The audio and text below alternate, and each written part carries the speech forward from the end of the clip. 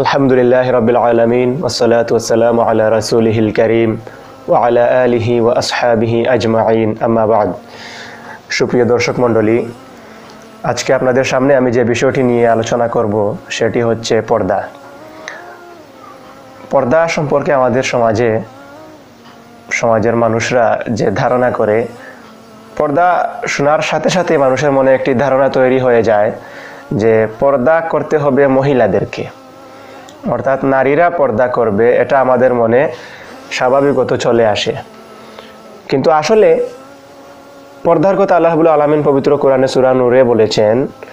নারীদেরকে বলার আগের আয়াতে আল্লাহ রাব্বুল আলামিন পুরুষদেরকে পর্দার কথা বলেছেন। আল্লাহ রাব্বুল আলামিন বলছেন, কুল্লিল মুমিনিনা ইয়াগুদ্দু মিন আবসারিহিম ওয়া ইয়াহফাজু ফুরুজাহুম যালিকা আযকা লাহুম।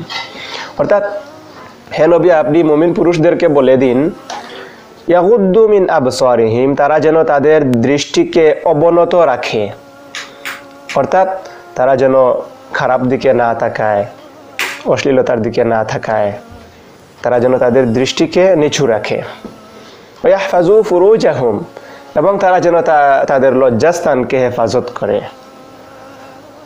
সুতরাং আল্লাহ রাব্বুল আলামিন আগে পুরুষদেরকে বলছেন পর্দা করার জন্য।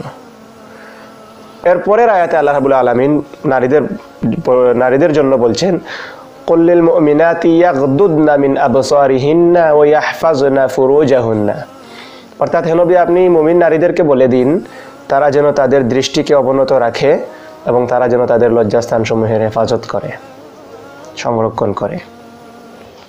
সুতরাং এখান থেকে আমরা বুঝতে পারলাম যে পর্দা নারী এবং পুরুষ উভয়কেই করতে হবে, উভয়কেই পর্দা মেনটেন করে চলতে হবে। এটা নারী এবং পুরুষদের জন্যই ফরজ।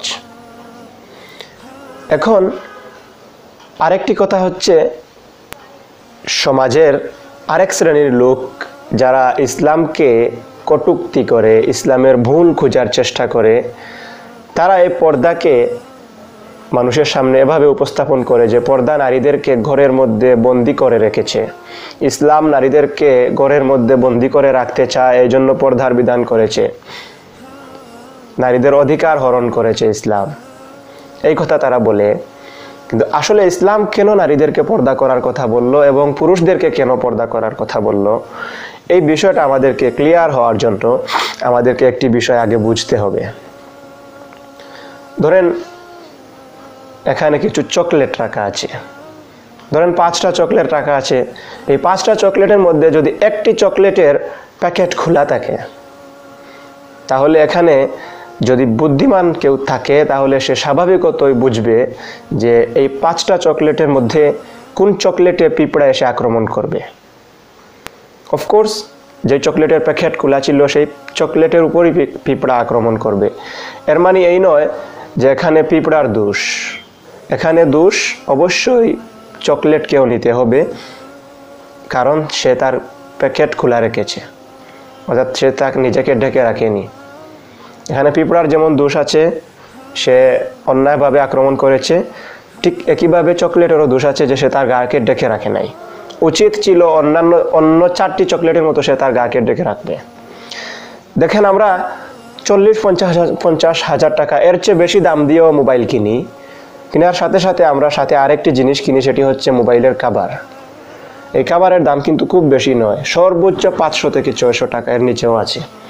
40-50 হাজার টাকার মোবাইল আমরা কিনি, আবার খুবই গুরুত্ব সহকারে এই কভারটা কিনি। কেন কিনি?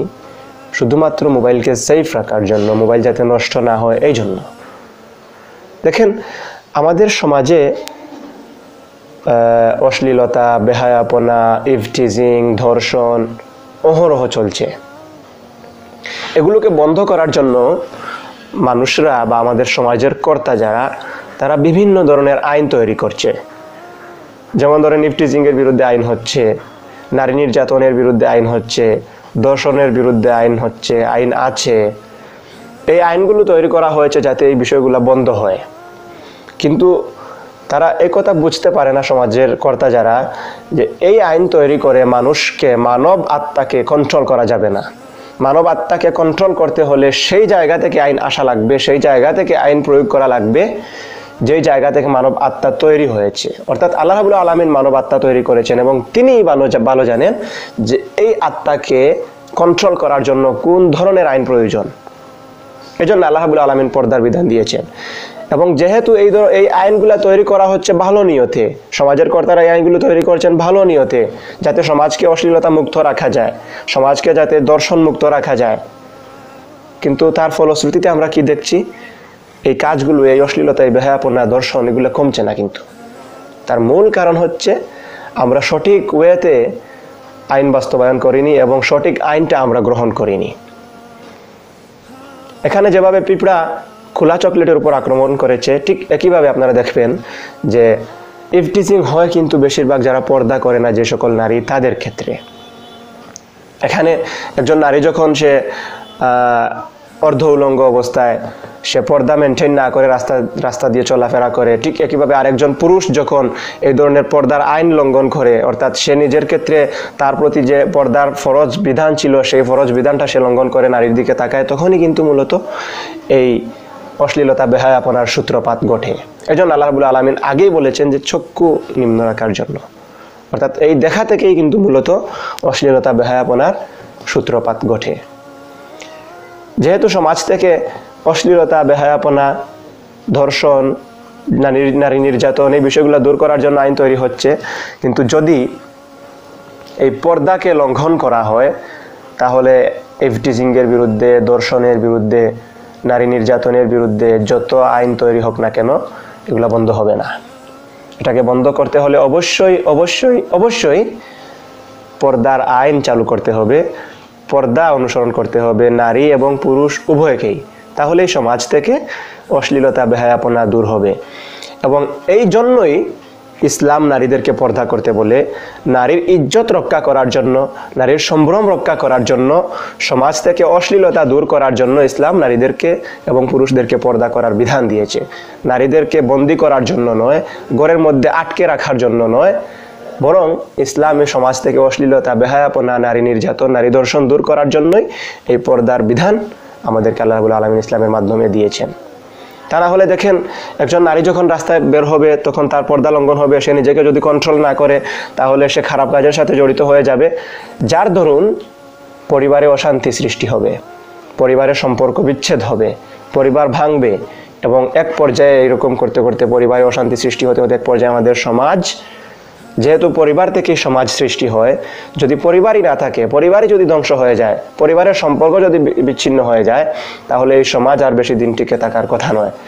এজন্য খারাপ কাজগুলো বেশি বেশি বাড়ছে মানুষ পর্দা লঙ্ঘন করার কারণে, যার ফলশ্রুতিতে আমরা, যার বাস্তব উদাহরণ আমরা পশ্চিমা দেশগুলোতে দেখছি, যারা এই পর্দাকে লঙ্ঘন করে, অর্থাৎ যারা পর্দাকে নারীদেরকে বন্দী করার উপকরণ মনে করে, তাদের দেশেই কিন্তু বেশিরভাগ নারী নির্যাতন হয়, নারী দর্শন হয়। যদিও এগুলা মিডিয়া ফলাও করে না, যদিও এগুলা মিডিয়ায় আসে না, কিন্তু ওইখানে কিন্তু বেশি হচ্ছে। এবং এখানে কিন্তু পারিবারিক জীবন, পারিবারিক বন্ধনটা কিন্তু খুবই কম, এজন্য তাদের জনসংখ্যাও কমে যাচ্ছে, তাদের সমাজ ধ্বংসের দিকে এবং ধ্বংসের দিকে তারা আশঙ্কা করছে তাদের সমাজ ধ্বংস হয়ে যাবে। যদি পর্দার বিধানটা চালু হয় তাহলে এই পারিবারিক বন্ধনটা অটুট থাকবে, পরিবারের সম্পর্ক বৃদ্ধি পাবে, পরিবারের শান্তি সৃষ্টি হবে এবং সমাজে শান্তি সৃষ্টি হবে। এই লক্ষ্যেই ইসলাম নারীদেরকে পর্দা করার কথা বলে এবং পুরুষদেরকেও।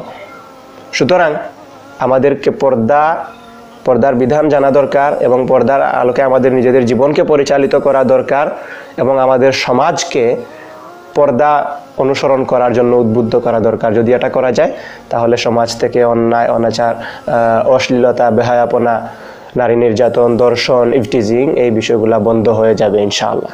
আল্লাহ রাব্বুল আলামিন আমাদেরকে তার বিধানগুলো বোঝার এবং সেই আলোকে আমাদের জীবনকে পরিচালনা করা, আমাদের সমাজকে পরিচালনা করার তৌফিক দান করুন এবং দুনিয়ার কল্যাণ আমাদেরকে দান করুন, পাশাপাশি আখিরাতে যেন আমরা জান্নাত লাভ করতে পারি। আল্লাহ রাব্বুল আলামিন আমাদেরকে সেই অনুযায়ী আমল করার তৌফিক দান করুন। আমিন। আখির দাওয়ানা আলহামদুলিল্লাহি রাব্বিল আলামিন।